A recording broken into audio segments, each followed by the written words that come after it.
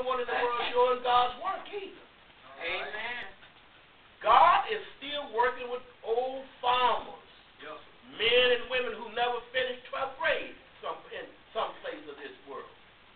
Let's not get beside ourselves. We just blessed. These are just some extra blessings God is letting us have. So we find the selection. David didn't look like he would be the kind of leader in the eyes of Samuel. But that's what God said. That's the man I want, Samuel.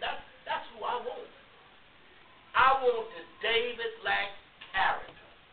And you remember, as shaggy as David was, if you look at his credentials, later on, David looked to be a failure. But what did God say about it? In the final analysis, God said what? He was a man after his own heart.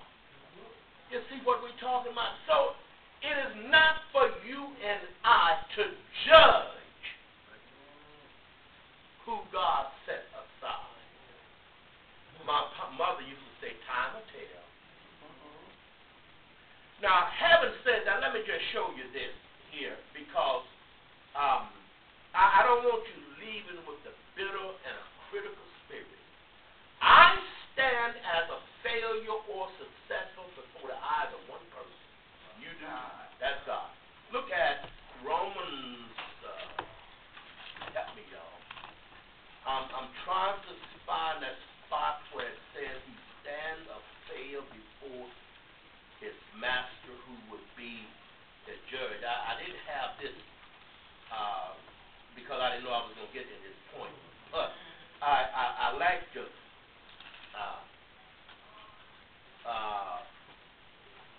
look at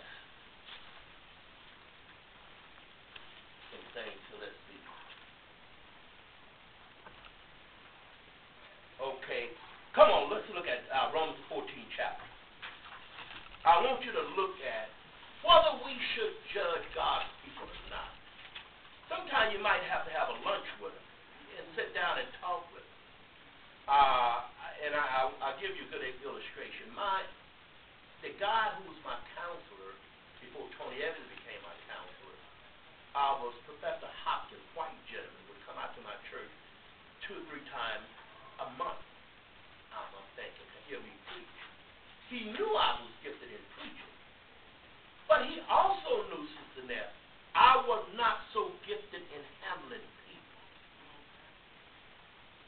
And each week he would ask me, hey, you want to go out to lunch? Now this is a professor, white gentleman. You want to go out to lunch? I said, yeah. And I just asked him one day, Professor, I think you want to tell me something. He said, thank you for having me. He said, Cecil, you're kind of hard.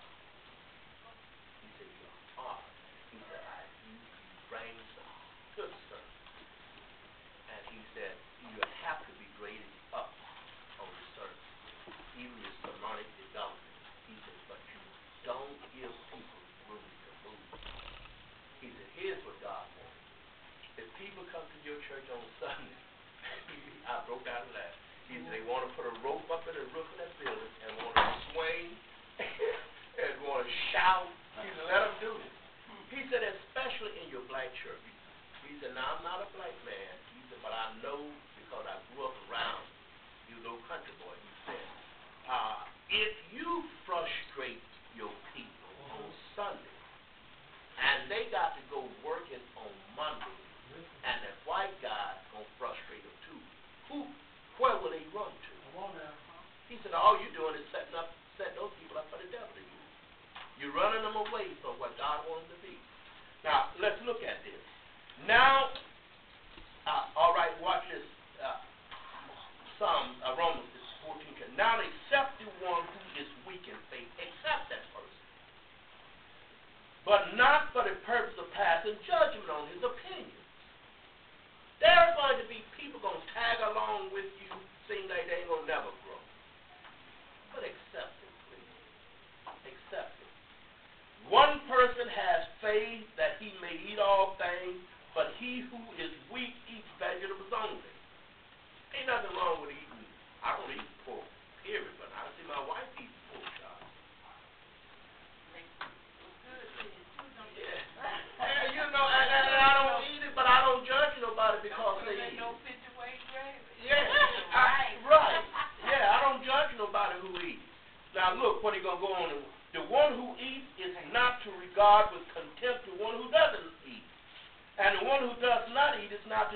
one who eats, for God has accepted him. Now watch this. Watch this carefully. Who are you to judge the servant of another? Look, to his own master he stands or fall. I fall before God, not before you. The same, and vice versa. To his own master. Christ is our master. It is Christ that we fail or we are have success. Not nobody else.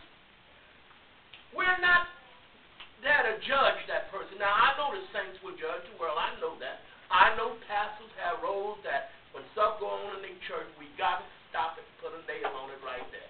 But I'm talking about unjustifiable judging a person because he's not where you are at the time.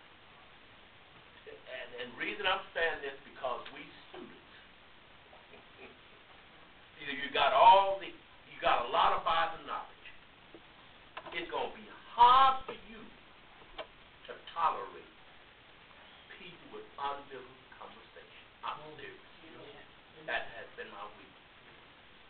Your expectation of a Christian who's been saved 10, 15, 20 years going to be just like mine. You want to see some fruit. And if there is no fruit, I'm willing to say to you right now, there's going to be some reservations in your mind. You don't question whether that person is really saved or not. He's been in church here 30 years and ain't brought nobody to Christ. Don't even make a sermon to say I'm a preacher out. Don't do it. Have y'all heard that? I'm a preacher out of here? No. Please. Look at your congregation. Preach to the need of the whole audience, not against one person. Because remember, all of us not wired the same way. Always come back to this. The one who eats is not to regard, no. Who are you to judge? Verse 4, judge the servant of another. In other words, who are you to judge God's servants? To his own master, and that's Christ, he stands or falls. And he will stand, for the Lord is able to make him stand in spite of his problem, in spite of his weakness, in spite of you not agreeing with the Lord makes him stand, because God has saved him. And let me tell you something. God doesn't save junk no way. A little creativity is no more than going fishing with that person. You'll be surprised at some of these people who may not have the gift you have. You go fishing with them, you find out they're the best person you can have. You're invited over to your house, they come over there and help you clean up and cook and eat too. You'll be surprised. I am serious with you. I was just telling the brothers this morning and the sisters how God has blessed us with a place. We don't have to pay any money for it. About 5-year-old building, professional building. You remember where they built UNT, University of North Texas, right down here. Well, God has blessed us with a spot right there. All the things we want to do is give them a love offering once a month. And the guy who got it for us is a janitor. You see what I'm talking about? And then if we would have overlooked that, let me say something. There is something that all of us can do, or we may have done it. And we may not be able to pat you on the back, but God is the one who will say well done. Don't worry about your reward for earth. Keep on moving toward heaven. We talk about Sabbath week straight away, but I want to go here. One person regards one day above another to God every day alike. Each person must be fully convinced in his own mind. He who observes